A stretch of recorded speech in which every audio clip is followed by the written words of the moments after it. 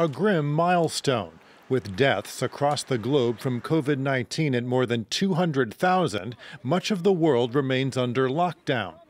But as countries begin to lift restrictions, a warning from the World Health Organization. The WHO tweeting, "There is currently no evidence that people who have recovered from COVID-19 and have antibodies are protected from a second infection."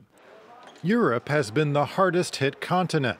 While many countries, such as Spain and Italy, have seen a drop in cases and have begun to scale back orders on confinement, the United Kingdom just marked 20,000 deaths, its daily death toll still rising. Moving past 20,000 deaths just reminds everybody that it is still absolutely critical that we continue to follow the social distancing guidelines. In China, where the outbreak started, there's an effort to return to normal life, along with grave concerns about a second wave. With the highest death toll of any country in the world, the United States has a patchwork response to the outbreak, with only some states lifting stay-at-home orders. I know it's a hard time. To the north, Canada remains on lockdown.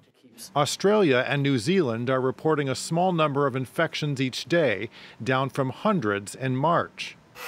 South America has been spared the worst of the virus so far, with several thousand deaths, but experts are warning of a possible large-scale outbreak in the coming weeks.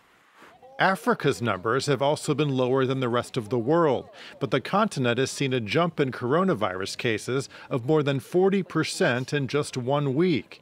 There are fears it could become the new epicenter of the pandemic.